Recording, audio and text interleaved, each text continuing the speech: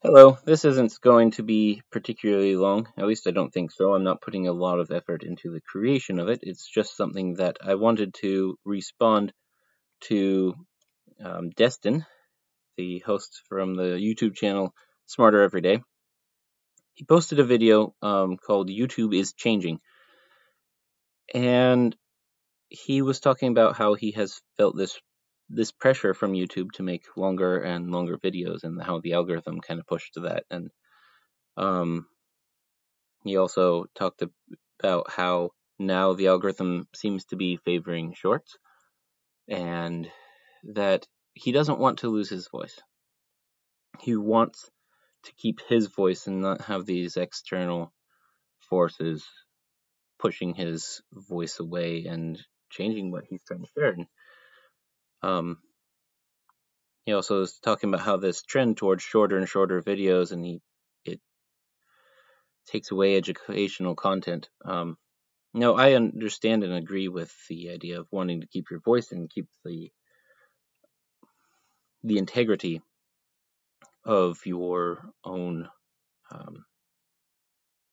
of your own work, of your own recordings, of your own effort, and what you share. Wanting your content to be genuine. But I think he misses something really important. And that's the evolution of language. Language has been evolving quite a bit. You can see back over the centuries, you can see things like, first, you can see where spelling was standardized. That's not something that just happened naturally or immediately. That's something that evolved over time, that changed in how we do our language. Other more recent things are text speak. Kind of in a way changing that standardization, but creating a new standard where, hey, we're typing things shorter. To say you, we write the letter U. To say R, we write the letter R. And that's gotten shorter. Now, a lot of people complain about this. They're like, oh, why don't people just speak right? Why don't they just write right? Why don't they just use proper grammar? Here's the question. Are those people using that short, abbreviated written speech? Can you understand them? Because if you can, and they used fewer characters to do it, then isn't that an improvement? Go back to the Gettysburg Address by Abraham Lincoln.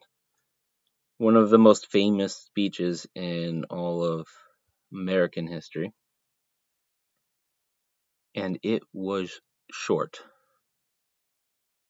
Unbelievably short for the context for the time.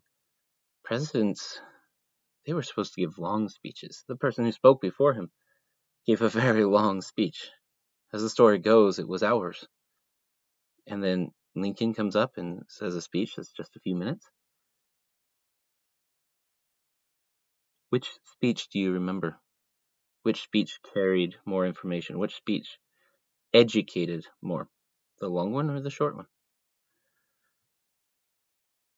No, I don't think that TikTok and these video shorts, I don't think these are a failure in education. I actually think this is an evolution, and an improvement in our communication and how we interact.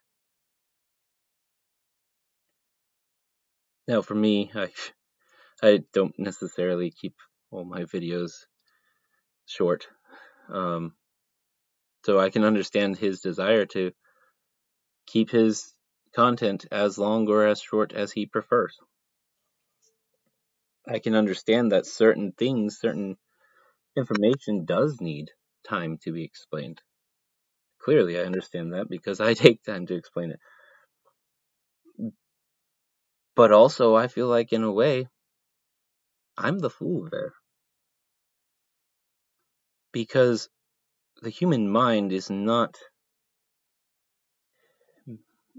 a library. It is not a book. It is not a collection of perfectly framed facts.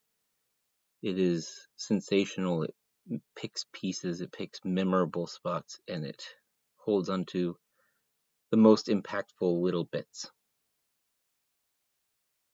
And if we can successfully create content where we can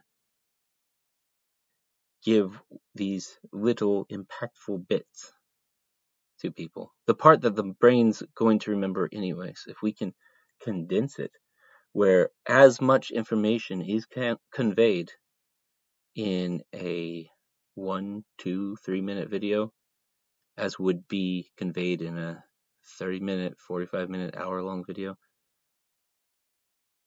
if we could manage that,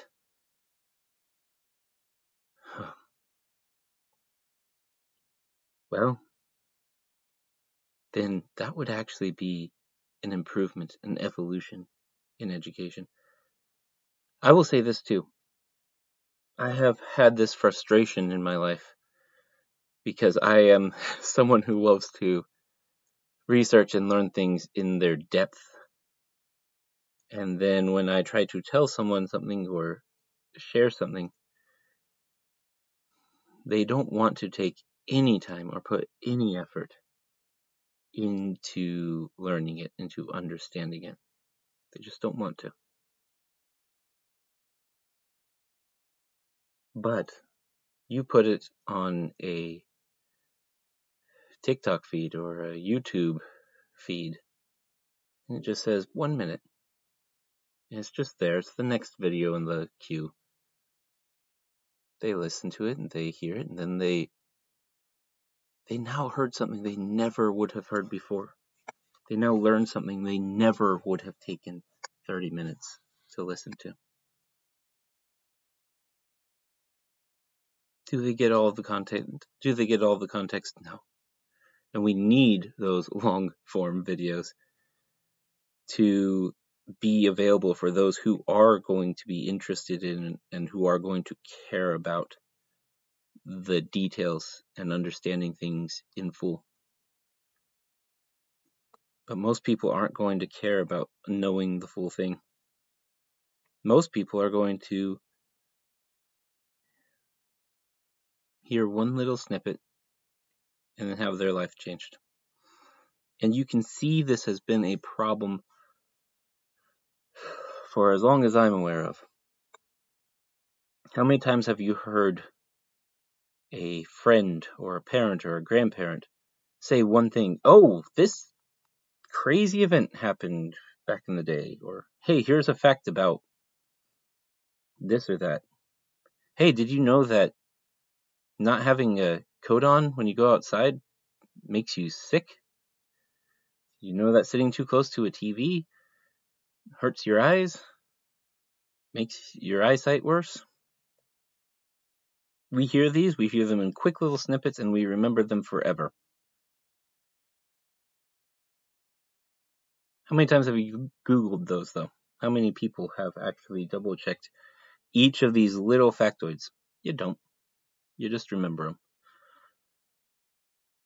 How many times do we actually take the time to go look up the real answers? We don't. Or very rarely we do.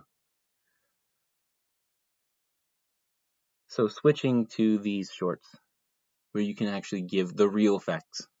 You can give the real educational content.